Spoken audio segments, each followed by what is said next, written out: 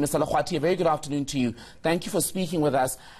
Draw the link between the easing of the ban on the sale of alcohol and what you say could be a potential strain on casualty wards at our hospitals. Yeah, thanks for hosting us, and good afternoon to your viewers.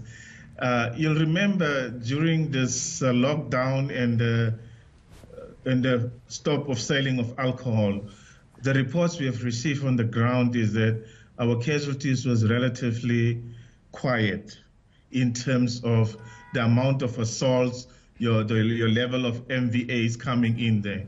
And we were with a reasonable apprehension and fear that this relaxation of the alcohol is going to escalate and just increase the numbers of our services in the casualty.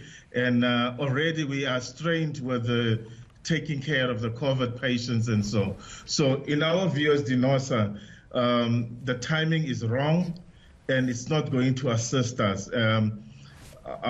Obviously, when people have taken alcohol, the level of their judgment is impaired, and they definitely will lose focus, and they're going to increase our numbers in the casualty, where we already have a serious shortage of staff mending these departments and so in our surgical wards. That speaks to the question around alcohol, Kasim, but when you look at the general move on the 1st of June to a level 3 lockdown, now that the health department is saying that enough beds or a satisfactory number is now in place to deal with an influx of patients, are you as a nursing union convinced that the general move to a level 3 lockdown is the right one at this time? I will hesitate to say it was a correct move, because you must remember, as we're going into the winter season, we're going to need a lot of beds. And amongst those beds, we might have to use the ICU beds, and we don't have sufficient staff to manage those particular sections. And that is just going to create more problems. You know, Kasim, often when we have the conversations around health workers, we talk about the delivery of PPE. We talk about beds, for example, where they'll be able to treat people. We talk about the arrival of the Cuban health experts who are going to assist. But I'm wondering, at a human level, how are Denosa members feeling ahead of the expected peak in COVID-19 numbers?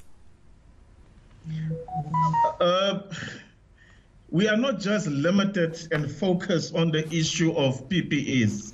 We are also worried with the number that are going to escalate, and then we don't have sufficient human resource to take care of those cases. And that has been our cry out there, that increase and employ nurses, upskill nursing to work in the critical care areas. All right, that has been our concern, and we are worried as Denosa. Sorry, finish your point. We just had a bit of a delay on our Skype link. Kasim, are you through? Yes, I'm done, yes. Thank you so much. That was Denosa's Acting General Secretary, Kasim Lekhwati, speaking to us from the capital, Pretoria. Thank you.